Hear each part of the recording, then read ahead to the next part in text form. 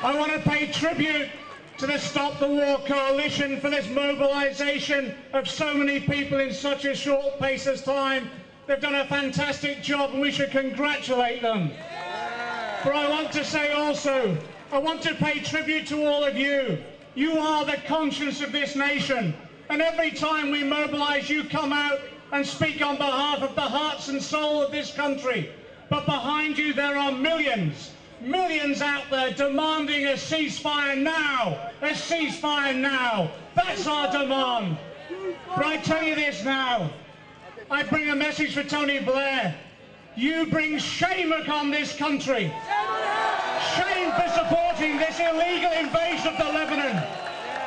You degrade the position of Prime Minister when children are dying in Lebanon. You go out to America to perform for Rupert Murdoch.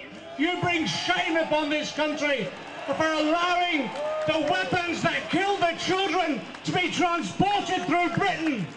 And let's send a message of solidarity to the campaigners in Prestwick, to the campaigners in Mildenhall, trying to prevent those bombs going through Britain. And if there are workers out there in those airports who refuse to allow those weapons to go through, we give them our support wholeheartedly. I say this, it's been mentioned, I'm putting my name forward to challenge for the leadership of the Labour Party.